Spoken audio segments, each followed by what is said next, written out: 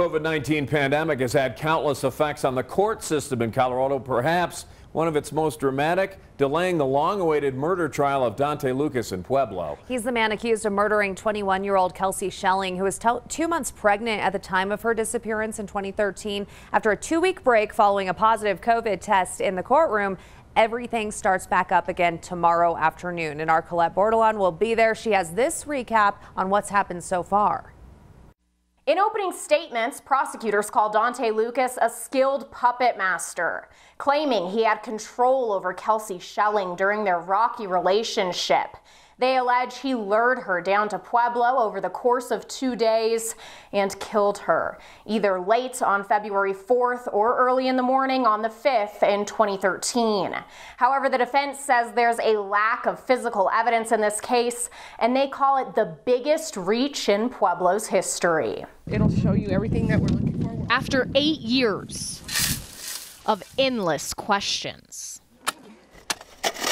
Kelsie Schelling's case has made it to trial. It's going to be impossible for the jurors not to have emotions about this kind of a case. In the first week, Schelling's family and friends testified for the prosecution, saying Schelling was outgoing and excited to become a mom, and it's not in her personality to just disappear. Text messages from Schelling's phone to Lucas's on February 4th are read, saying things like, "I'm tired of doing whatever you say. Forget I'm pregnant, seriously." And then on the 5th, one that says she miscarried.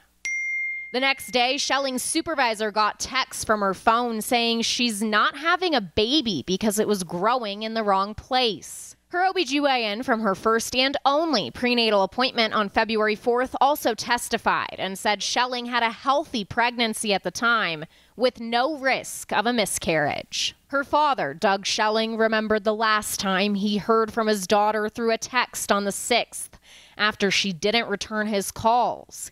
He says that message just wasn't right, and looking back, doesn't believe it was from his daughter. The defense has said text messages do not make a homicide case. There's no murder weapon, there's no crime scene. It seems largely based on circumstantial evidence. What is the difference between circumstantial evidence and physical evidence? There is, in the law, there's not going to be any difference. More cell phone evidence showed both Lucas and Schelling's phones interacted a lot from February 4th to the 7th, overlapping in the same areas for much of it, but never leaving Pueblo. Schelling's phone goes silent on the 7th. Then the courtroom heard 3 versions of the timeline Lucas told different law enforcement agencies in the days following her disappearance. He says he and Schelling went to Parkview on the morning of the 5th, telling one detective they both went inside, but telling the other 2 Schelling went inside alone. Parkview has no record of a visit. The trial is set to start back up on Wednesday afternoon. I'll be there and we'll have all your updates on Twitter throughout the day and on News 5.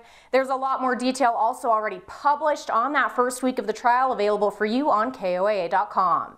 Always watching out for you, Pueblo. Colette Bordelon, News 5.